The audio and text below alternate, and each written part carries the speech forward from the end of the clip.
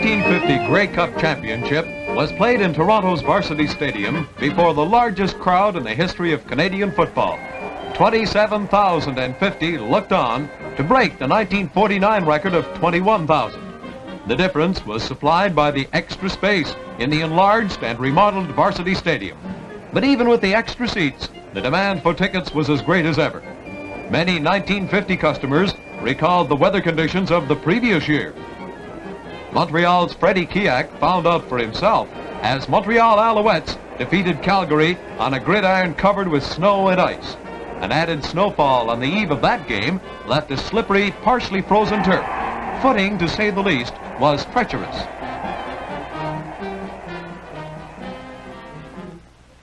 But those who thought the 1949 conditions were bad didn't know what really bad conditions were.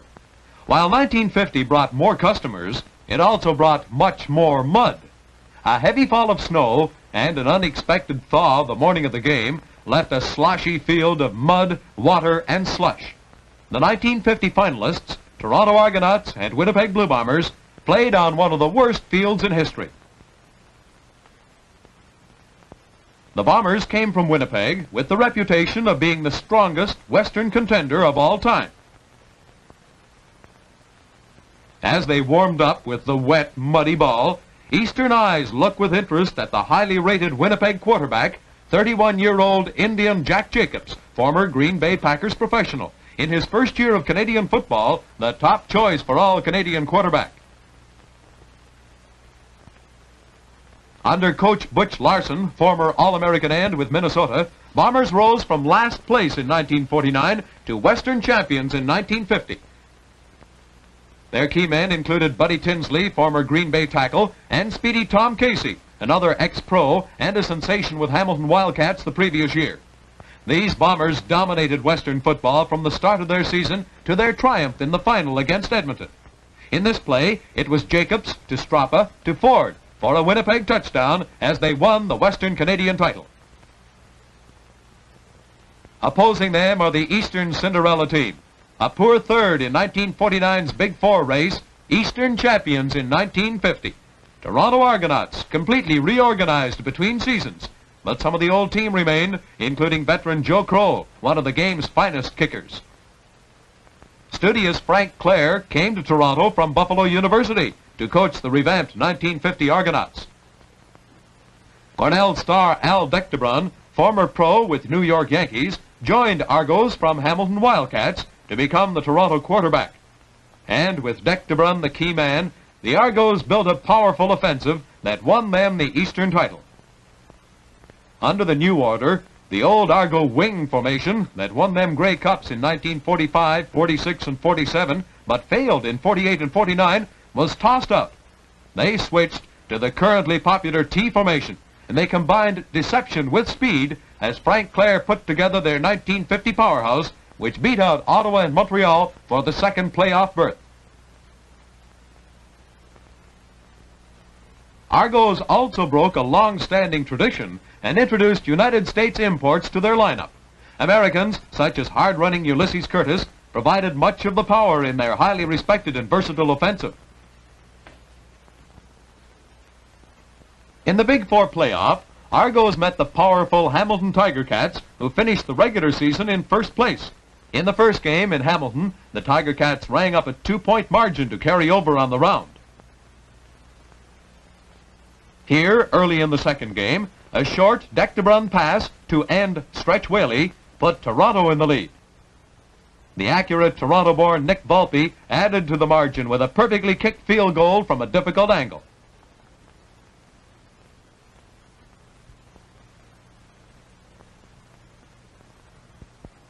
Then Dectebrun threw another pass, this one to former Toronto varsity star Ted Toogood. It was the second Argo touchdown, and Scullers ran up an overwhelming lead against the desperate Hamilton Tiger Cats.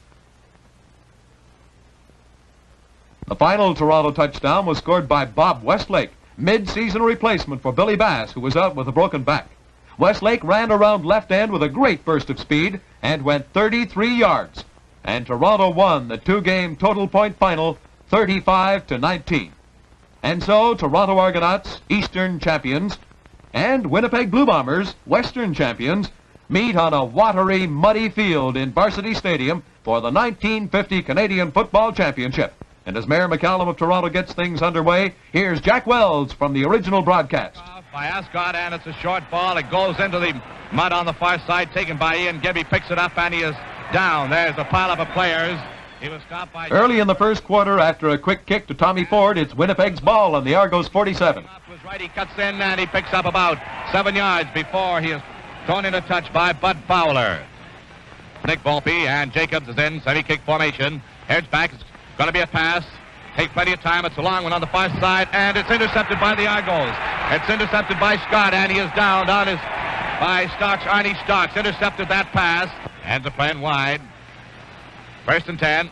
And it's Deckerman on a quarterback sneak, and he finds a big hole. He goes for 5. He goes for 10 yards, and he is down on the 50-yard line. Too Good is tossed for a 5-yard loss by Tinsley next, and it's 2nd down and 15 to go. 5-3 defense, and the pitch out on the far side to Curtis. He fades off to his right, and he's on the 45. He's on the 50, and he is pulled down on about the 55-yard line. Close to a 1st down. And Joe Kroll is back to do the kicking. He's back in his own 46. There's the kick, and it's a soggy ball. It's coming down to Tommy Ford. Ford lets it roll to his 10. He's on the 10. He cuts into touch on about the 12, and it'll be 1st and 10 for the Bombers. And a motion to the left is Tommy Ford. And the handoff is to Johnny Strappa, and there was no hole there by Fred Black, moved in there to fill in. And there's no gain on the play. Volpe is dropping deep, and it's 2nd and 10. There's the snap. There's the kick. It was almost blocked, and it's coming down in Bomber territory. It rolls to 55, and Volpe has it. He moves right up the middle, and he is hit by Ian Gibb. And it's 1st and 10 for the Argos. The Argos go back into the huddle as Coach Frank Clare uses that 2-platoon system. The Argos gain 2 yards in 2 plays, and then... Kroll is back to do the kicking, almost at midfield. There's the snap, and he gets the kick away. It's a nice spiral ball coming to Casey over his own goal line. He gets run away from Casey, and he concedes a point in the score. It's Toronto Argos 1, Winnipeg Blue Bombers nothing on Joe Kroll's long kick into the end zone. 3 plays later, Toronto are on the move again. And it's Ulysses Curtis on a quarterback sneak, and I think he made it.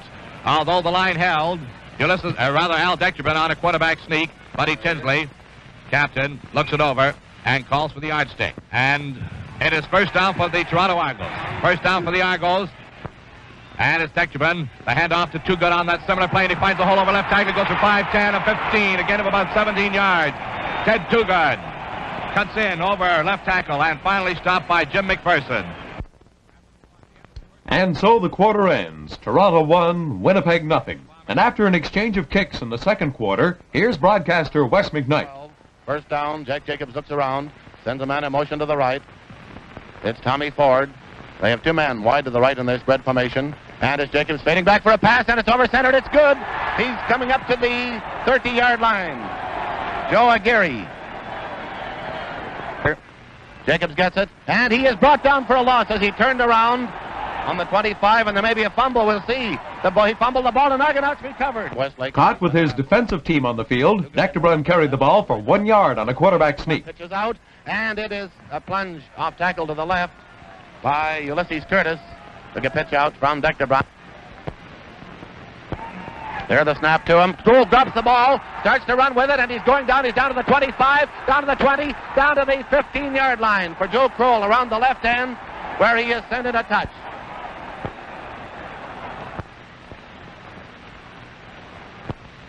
Deckerman running himself over to this side, and he can't get through. He is rolling a bit, and we'll see where they place the ball up. But again, Argos are stopped, and they elect to try a field goal from the 21-yard line. And it is right through the center, good for 3 points. The Argonauts are out in front of this ball game now by a score of 4-0. A kick by Joe Kroll. 2 plays later, a Winnipeg kick produces the game's most unusual moment. Line. Almost midway between the sidelines. The snap to him is good. He gets the kick away, and it's very high. Not too long. It's coming down here, and it hits the official right on the head. Cliff Roseborough, the Winnipeg official. Then, after an exchange of kicks, it's Toronto's 1st down on their own 45. He's back and gives it to Westlake. Westlake right through the center for a big gain. He's still going, and he fumbled, and Winnipeg, they have recovered. Tommy Ford But Winnipeg failed again, and now it's Toronto's first down on their own 40. Recovered. Deckerbaum wipes off his hands on that towel that he's carrying with him. Ready to get the ball. He does, and he gives a pitch out to Too Good running around the left end, gets away from one, a beautiful block there, and Too Good can't get away. He's away from the other one temporarily, down to the 45. The tacklers were sliding, and so was Too Good. They brought down all of them over on the far touchline. Man in motion is Curtis to the right. Deckerbaum gives it on the handoff right through center, and it's Billy Bass still going down to the Winnipeg 45-yard line. Billy Bass, Ian Gibb made the tackle. Billy Bass cut through center on a quick opening play. Deckerbaum gives the handoff, and it's Bass again, and Bass goes down to the 37-yard line. Slides through that water and mud. Deckerbaum looks around. No man in motion. He gets the ball, gives it on a pitch back. This way to Curtis. Curtis trying to get away. He's brought down. He can't get away. The Winnipeg tacklers are around him. He's still struggling, but he is brought down on the 37. And a player is hurt over in that pool of water. We haven't as yet been able to identify the player for you. It may be Buddy Tinsley. It is Buddy Tinsley. Powerful player for the Blue Bombers. One of their great linemen. He's limping. He's coming off with the aid of... The Winnipeg line stiffens, forcing Toronto to kick, and then... 2nd and 6 to go. Here's Jacobs and a quarterback sneak, and he finds a hole, but he fumbles, and Argonauts recover on the Winnipeg 19. A bad break. Deckerbaum looks around, ready to get the ball from Hirsch. He does, and he gives it for a plunge right through center. One man wide to the right. Jack Jacobs. Here come Argonauts. Deckerbaum gives it for running play to the left for Too Good. Too Good is brought down from behind on the 15-yard line. Too Good. Going to try this one. The ball is placed for him. Volpe kicks, and it is good. It's good. The second field goal for Nick Volpe. And Tommy Ford is still running, trying to get it out. He wasn't sure, didn't see the signal apparently. Tried to run it out, but he was running a touch at the far side. So the half ended, Toronto 7, Winnipeg nothing. And Jack Wells makes an observation. The old saying is you can't tell the players without a program. Doesn't apply today. The program wouldn't help you this afternoon because you just can't... Midway through the third quarter, Winnipeg succeeds where all others had failed this season. The ends are playing wide. There's the snap. It's a slow snap, and it's blocked. There's a mad scramble for the ball. And it's the case of Button. Who's got the button? Kroll's kick has been blocked. And it's recovered. 2 plays later, the shoe is on the other foot. Back on his own 40-yard line to kick. McPhail is onside. Here's the snap. There's the kick, and it is blocked, and the ball is rolling wild. It drops down on the 15, 20-yard line. This is a mad scramble, and we can't tell who's got it yet. It's on the 20. And somebody's hurt on the play. Is going to run a play. Stretch Whaley is playing wide here at right end. And Deckerbaum may be setting up a pass, and it isn't. It's a handoff to Bass, Billy Bass, over center for about 5, going to the 15. Curtis in motion to the right. Deckerbaum back on a pass a run play, and he's electing to run. He's on the 15, and he goes to the 10, and it may be a first down. Deckerbaum on a pass or run play goes to the Bombers' 10. And this may be a first down. It'll Curtis in motion to the left, playing wide. He's playing well out there, and they're going to run it.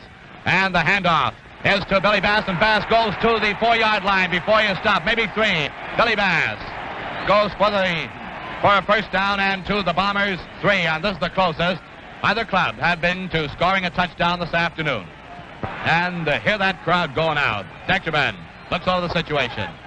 There it is, and the pitch out is to Too Good, and he is thrown for a loss on the play of about a yard.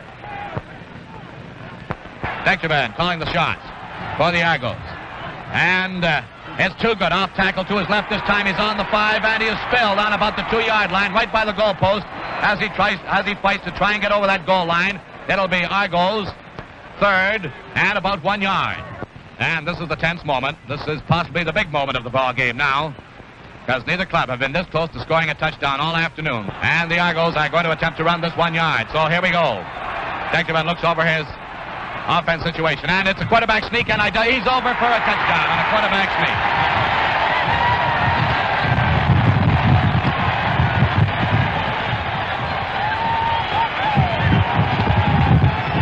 Nick Volpe will go after his convert. Volpe has hardly ever missed. There's a snap. There's the kick. And it is no good. So the score remains 12-0 as Volpe misses that attempt convert. And the Toronto Argonauts are leading by a score of 12-0 in the third quarter. Argos kicking off. Les Hasker kicking off, and there it goes. It's coming down here, where it's taken by Sokola. He's on the 10, the 15, the 20, the 25. He's up to about the 35, the 40-yard line on the run back. Andy Sokol, taking that kickoff. Ian Gibb is in motion to the right, and Ford and Casey to the left, and Jacobs is back to pass. Here's the pass. It was almost intercepted. It is. And by Dectebrun. He is on the 25, and he is tackled on the 25. Dectebrun intercepts that pass on about the 40-yard line and runs it down to the Bombers 23. Dectebrun dropping back, and the handoff goes to Teddy Too Good. Off tackle to the left and goes for close to a first down. Too Good cuts inside. A gaping hole on the right side of the Bomber line. 2nd and 1. Handoff is to Too Good. Too Good fades to his left, and he is thrown for a loss by Ian Gibb. So Joe Kroll is back to kick. He's standing on about the Bomber 24-yard line. Playing in the safety is Tommy Ford. He's playing deep. Here's the snap and the kick. And there it goes into the end zone. It's coming down in front of Casey. Casey falls on it, concedes a point, and the score is... The third quarter ends, Toronto 13, Winnipeg nothing. And early in the fourth, Petro, who is easily recognized, replaces Jacobs. Waiting to get that ball. He's fitting back for a pass. Back to his 9. Tosses a long one down the field, and it's a beautiful catch by Bud Korchak up on the 43-yard line. Beautiful pass to Bud Korchak. Got it on the 43-yard line. Here they come. Petro in the quarterback slot again. Waiting for that ball. He gets it, gives it on handoff to George McPhail, and McPhail is going over the far side. He broke away, and he's going down the far side of the field. It's Byron Carey's after him down on the 35, and he's down on the 20-yard line, but there was a horn on the play. A beautiful run by George McPhail. Winnipeg lose on downs, but their line stiffens, forcing Toronto to kick after only a slight gain. Comes Don Knowles is back here in the safety spot. Here's the kick, and it is partially blocked. It's bounding around there, and Argonauts fall on the ball. That kick was blocked, but it went over the line of scrimmage, and Argonauts fell on it on the 30-yard line. No yards is the penalty, so the ball is marched down, still going down there to about the 15-yard line. Yes, it's Winnipeg's ball on the Toronto 15-yard line, and a great scoring chance. But Toronto stopped them on the 10, and then... 1950 Grey Cup Classic is over. There's the cheer from the 27,100 fans, most of whom stayed here right till the very finish. Fans are swarming onto that muddy gridiron. The goalposts are down at both ends, just cracking. The fans trying to get souvenirs of this 1950 Grey Cup game. They're battling for one goalpost is standing up out of the 4, and it is waving. And so, with that 13-0 victory, the Grey Cup and the Canadian Football Championship return to Toronto Argonauts after an absence of 2 years. In 24 Canadian Championships played, Argos are the winners for the 8th time, with this one the greatest Grey Cup winner of them all. For in a coast-to-coast Canadian press poll, the 1950 Argos were voted the outstanding football team of the half-century.